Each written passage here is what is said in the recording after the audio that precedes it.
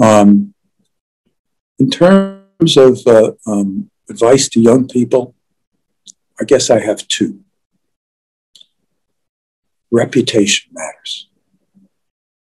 One of the nice things about getting older, if you've built a good reputation for yourself, is you understand how important that is in getting things accomplished. Because as you build reputation, your power increases significantly.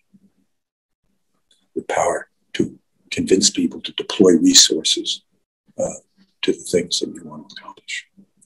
So I think young people maybe don't realize that you start building your reputation from the first moment that you enter into the world. And so that's something I would concentrate on if I was young. And the other thing that happens is you get older, people that you know that one time were young like you didn't think of them that way. They grow also in influence. And if they remember, hey, Mary, Joe, Bill, he's a good guy.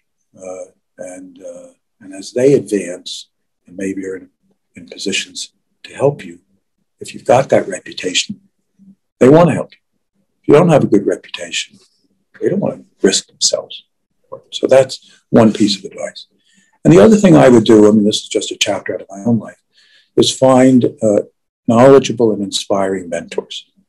Even though I credit Baruch with helping me learn a lot of things, really the most important lessons of my life came from my connection with several mentors, people that helped me understand the world in a different way than I would otherwise.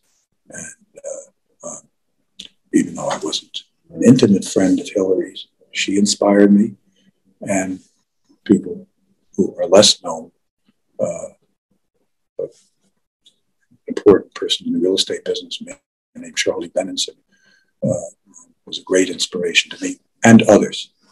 So I think that can be very important for people. So that's my advice in terms of building your career.